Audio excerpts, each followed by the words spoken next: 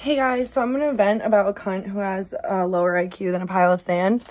So don't expect, too much from her, because literally she said that men have the same sperm in their bodies for their entire lives. So, we're not really giving her that much, room for any improvement if, that's already, how her brain thinks. So, I understand if you, get angry too.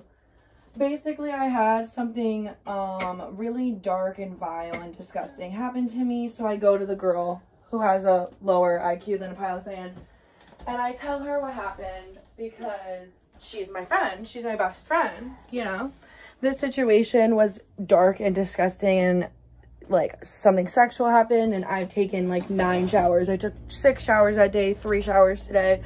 Bitch, when I was depressed, I showered once a week. Obviously this situation's bad.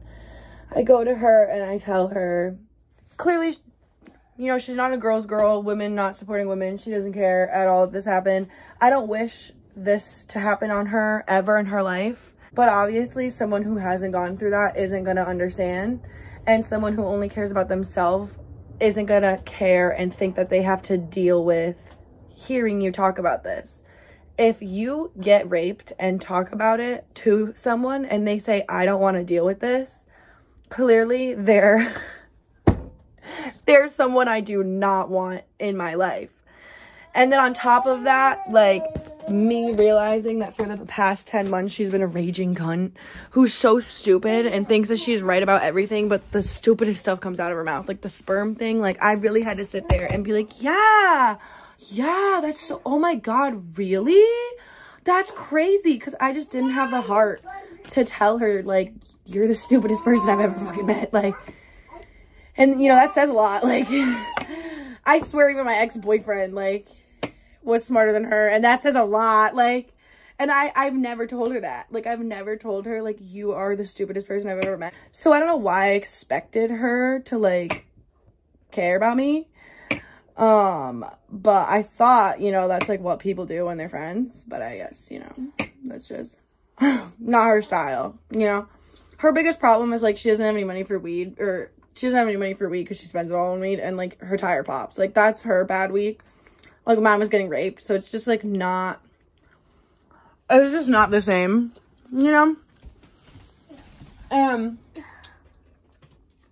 on top of that, me and her roommate have understood her stupidity. And we just let her have it.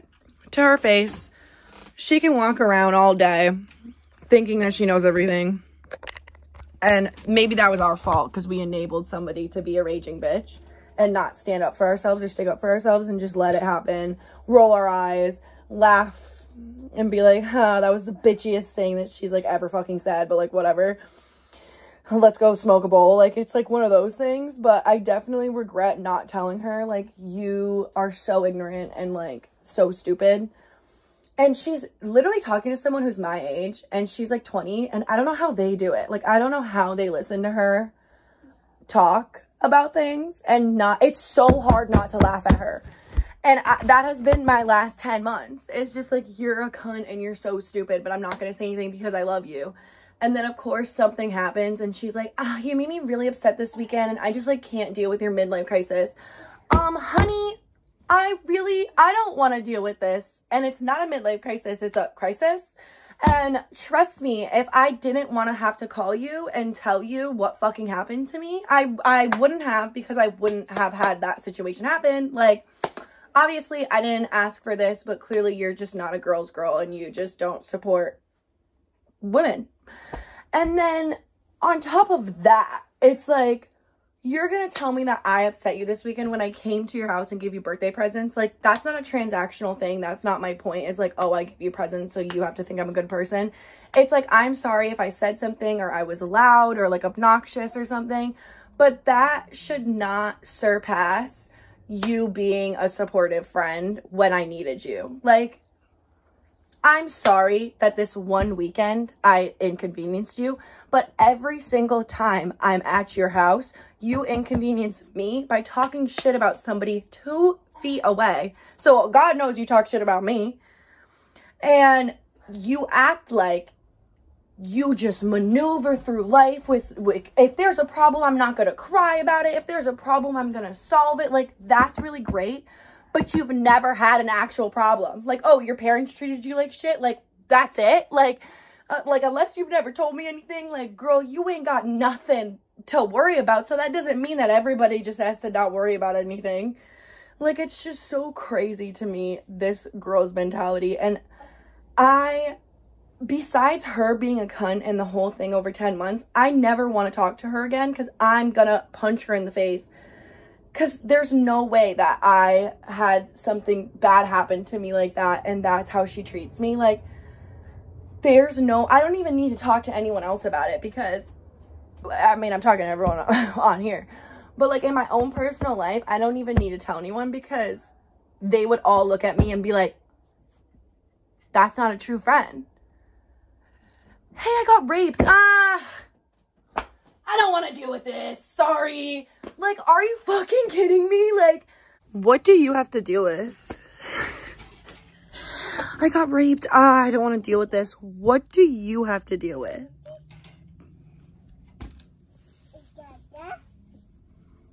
What do you, as a friend, hearing a story from someone else like this, what would you have to deal with besides, oh, I guess being supportive is just so hard.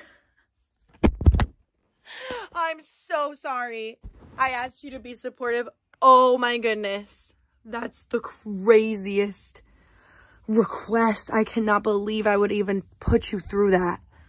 I am so sorry that me getting raped really, really gives you bad vibes and that you literally can't even talk to me about it. Like, oh my goodness.